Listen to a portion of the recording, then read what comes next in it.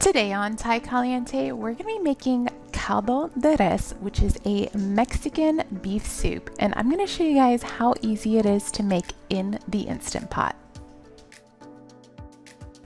To start making the Caldo de Res, we are going to use beef bones as well as a 2-pound chuck roast, and I have half of a white onion that I've left whole or halved, as well as 2 whole garlic cloves. The recipe does call for 4, but these were pretty big. So if you do not have a beef bone like I do here, you can use a bone from a steak, or you can make it without it. Just keep in mind that the beef bone does give it more flavor. So we're going to add the sliced chuck roast and the beef bone as well as the onion and garlic into the Instant Pot, and then we're going to fill it up with water.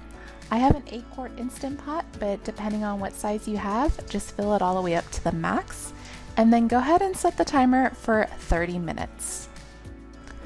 After 30 minutes, go ahead and release the steam from the Instant Pot, and now I'm just going to scoop out the onion and garlic as well as some of the fat and residue that is on the side of the Instant Pot. So go ahead and take that out, as well as if you added beef bones, then you'll take out the beef bone as well.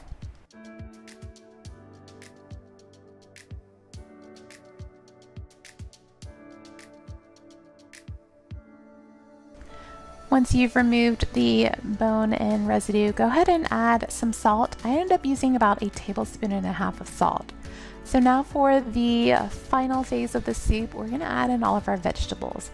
So I have 2 ears of corn that I've just broken in half, as well as a russet potato that I've diced, some diced carrots, zucchini, as well as some whole green beans that I'm going to add in there, and 1/3 of a cabbage head that I've just kind of left quartered. So put everything in there. It should still fit. If there's too much liquid, then you can remove some liquid. And I'm just adding a little bit more salt since I tasted it and it needed a little bit more. Add the lid back on and set your timer for just 5 minutes. Quick release the pressure and our Caldo de Res is completed. So go ahead and serve it warm, either with some corn tortillas, Mexican rice, a healthy squeeze of lime, and some chopped cilantro, and you have yourself a hearty, cozy soup. I really hope you guys enjoyed this recipe. Leave me any comments that you have below, and don't forget to subscribe to my channel. Have a great day. Bye!